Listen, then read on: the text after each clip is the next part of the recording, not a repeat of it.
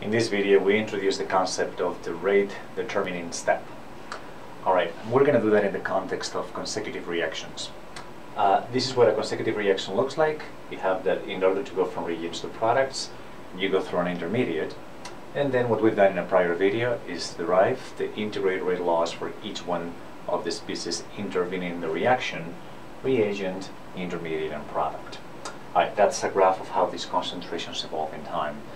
Now what we're going to do is take this analysis and we're going to apply one approximation, or we're going to examine how this turns out to be under a very specific set of conditions.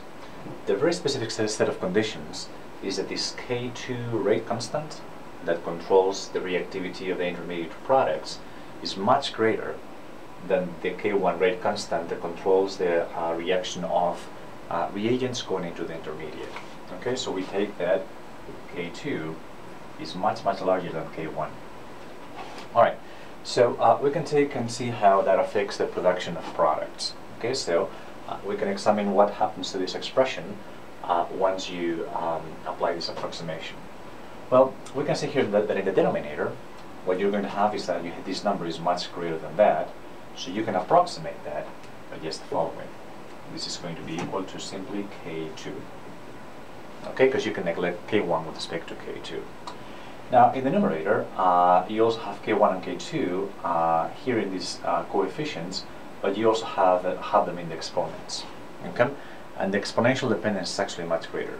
Look, if K2 is much greater than K1, what will happen is that this term will be much closer to 0 than that one. Okay, so as a matter of fact, what will happen is that you can neglect entirely that term, okay, with respect to this. And so we can take that, and that is the resulting expression.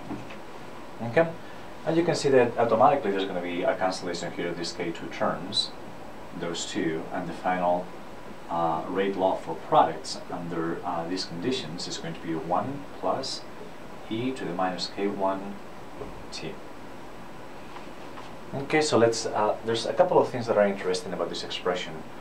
One of them is actually much simpler than what we had before, but more importantly, what you see in this expression is that the concentration of product does not depend on the K2 rate constant. Again, that rate constant is the one that is very large, okay? Meaning that this process is quite fast. Instead, the reaction rate, okay, notice that I actually have made a mistake there. There is a negative sign. There we go. Notice that regardless, the concentration of product does not depend on the concentration on the rate constant K2. Instead, it only depends on the rate constant of the first step, which is this one. Okay, and this is actually something entirely general. In this particular reaction, you have two steps. One that has a huge rate constant, one that has a very low rate constant. Okay, this will be a very slow step compared to that one. And what we see is that the production of products is only controlled by the rate constant of the slow step. Okay, so again, that is entirely general. Slow steps determine the rate. Okay, so with that knowledge, then we can go ahead and try to see how we could analyze other reaction mechanisms that we have. For example, let's assume the following reaction mechanism is going to be the overall reaction to A plus B to give C, our products.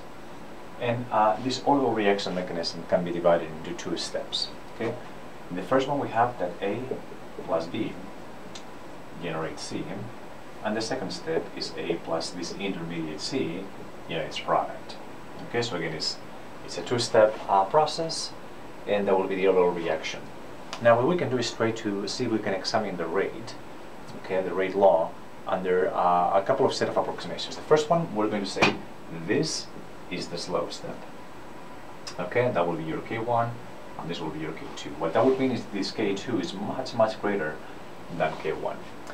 Because the slow step is going to determine the overall rate, then we can write the overall rate law for the reaction simply as the rate law for this particular step.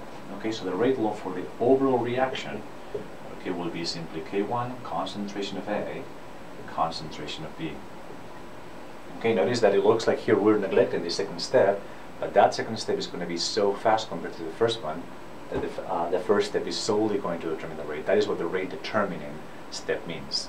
You take this low step, and that is the one that is going to be responsible for the overall rate of the reaction.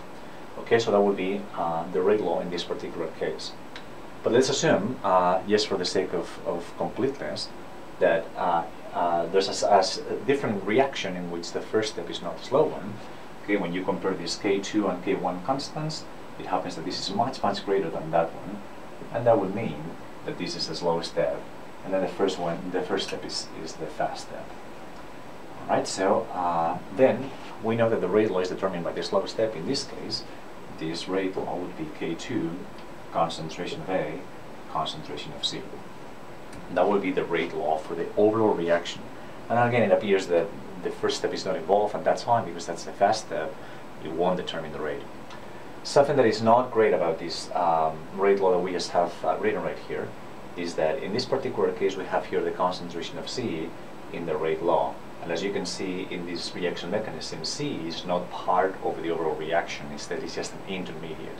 Okay, so we actually are going to have to learn tools so that we can actually replace C as a function of reagents or occasionally products. Okay, but C cannot appear in the final rate law. And again, we're going to learn in the next videos how to look for ways to replace this or to place this as a function of the concentration of reagents or products. Okay, so this has been an overview of the rate determining step and its application to consecutive reactions.